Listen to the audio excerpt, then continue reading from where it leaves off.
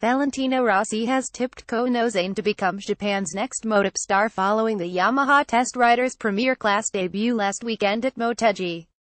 Nozane, a regular in the FIM Endurance World Championship and All Japan Superbike Series, was drafted in at short notice to deputize for an unwell Jonas Folger at Tech 3 Yamaha for the Japanese Grand Prix weekend. The 21-year-old ended second, practice 13th quickest on his first day of running, just behind factory Yamaha riders Rossi and Maverick Vinales. However, he picked up a small fracture in his right hand with a violent crash in Saturday's FP4 session, which meant he would start the race from the back of the grid, and ended up crashing out on the fourth lap of the race, having ridden under a local anesthetic. Nozane still attracted praise from his rivals for his Friday pace, with Rossi in particular saying he believes the Japanese youngster could go on to have a successful MotoGP career. "Very good, very fast," said Rossi when asked what he made of Nozane's Friday showing. "At the beginning, I followed him and he was very fast.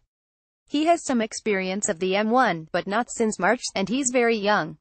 He could be a very good Japanese rider in MotoGP." Tech 3 boss Hervé Poncharal echoed Rossi's sentiments, and said he would be open to giving Nozane further outings in future. "Kohta was really impressive on Friday and we thought that he would eventually be fighting for a top 10 finish on race day," said Poncharal. "Unfortunately, a small mistake at the beginning of FP4 saw him crash and fracture his right hand, which meant it would be very difficult. Yet, he never gave up and worked hard throughout the night to get his hand fixed.